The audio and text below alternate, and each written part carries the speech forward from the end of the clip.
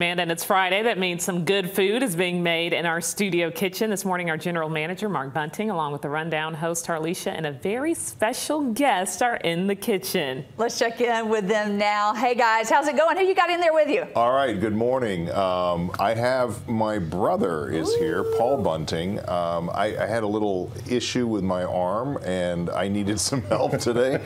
So my brother drove up from Mobile, was nice enough to help me with the two recipes that we have today. And the first one is called Susu Chicken. It was something that my brother and I used to eat. We grew up in St. Croix, U.S. Virgin Islands, and it was at a restaurant. We absolutely love this curry chicken dish. In addition, we'll also be doing what most people would call as an empanada, but we call it pâtés, and it's a fried meat pie, and it's absolutely delicious. And so today, Paul is going to help you get everything ready for Susu Chicken. So Sally and Jasmine, basically what he said is, I hit the jackpot. I'm in the kitchen with two buntings. It's about to be a turn up. Okay, so what I got to do, Paul? All right. Well, actually, we've already started with a half a stick of butter in there and 5 onions and some garlic. And we cooked that for about 10 minutes.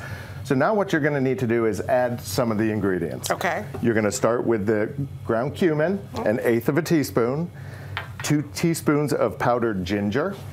Oh, my first time cooking with ginger. And I know you like spice, so a little bit of cayenne in there. That was a little sarcasm, people. I do not like spice at all. 2 teaspoons of salt. Okay.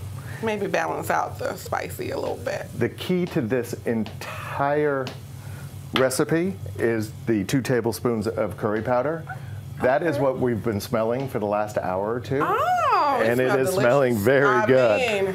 Then you're going to want to put the 2 tomatoes that have been all chopped. So do I stir while I'm adding? You keep stirring. I know. See, I guess he just like his brother because they love to get me working in this kitchen. Make sure you're getting a workout. Exactly. I tell you. And so now what we're going to want to do is put in the flour. And when you're putting in that flour, you're going to want to stir. Okay, hold on. Let me get my arm together. Exactly. It's still a little injured from the last cooking. Because what you want to end up doing is you want to incorporate all of that, and you also want to be able to cook it down so it doesn't have that flour taste to it. Okay. And so that looks good. Ooh. It'll also serve as a thickening agent. Correct. In the sauce that is going to be accompanying the other ingredients once we get there. So in order to make a sauce, the next ingredients would be the 3 cups of whole milk. All of it, just pour it in. Okay. Don't use skim milk, use whole milk. Definitely. Is there a reason? And now you know why I look the way I do. Well, we love whole milk. All right, keep stirring. Okay. Keep stirring. Oh. Your job's not done yet. I tell you. Okay, I'm trying. Okay, and the next ingredient that you're going to want to put in is, this is 1/4 cup of Coco Lopez. What is that? So Coco Lopez is creamed coconut, and it's very sweet, and that's definitely going to take the cayenne out, really. They kind of offset each other. Okay. But it's a wonderful tropical coconut flavor. Yeah, you can taste that. See? Also, it is. If you make a pina colada, that is the main ingredient. If you make yeah, there you go. Okay. And the last ingredient you'll want to put is a little bit of lemon juice.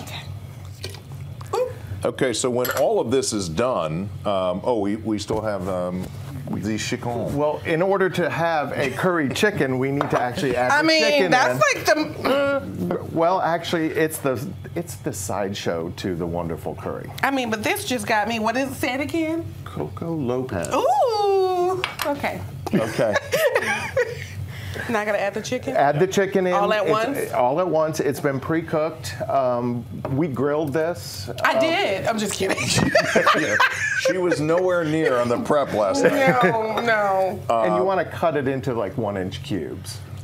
And then keep stirring. And, exactly. Keep stirring, and this will cook down for a little while, probably about 10 to 15 minutes, and then it'll be good to go. And then what we do is we carve out a pineapple bowl we cut a pineapple in half, take out the ingredients because you'll use that with the dish later on, and fill it with seasoned rice, and then put this on top. And what's really cool, if you can see, we have a couple of items there. It's mandarin oranges, pineapple, raisins, peanuts, and coconut. And as you're going with each bite, try a different one of those ingredients, and it gives a whole different flavor aspect as you're going through. So it's more than just one meal. It's like several different meals. Well, you got me there, Sally and Jasmine. Listen, it looks like I'm gonna still be stirring probably by the time you come back, because they like to work me over here. Hey, what's better than one bunting but two? I hit the jackpot, I tell you. It depends on who you ask. We know you can both cook, so when you're in the kitchen, it's a good thing. That tropical dish just makes me, makes you want to go to the beach, have a nice drink, eat some chicken. Yeah, keep stirring though, Tarlisha, because we're going to try it a little later. Can't wait to eat it. Thanks, guys. Still to come this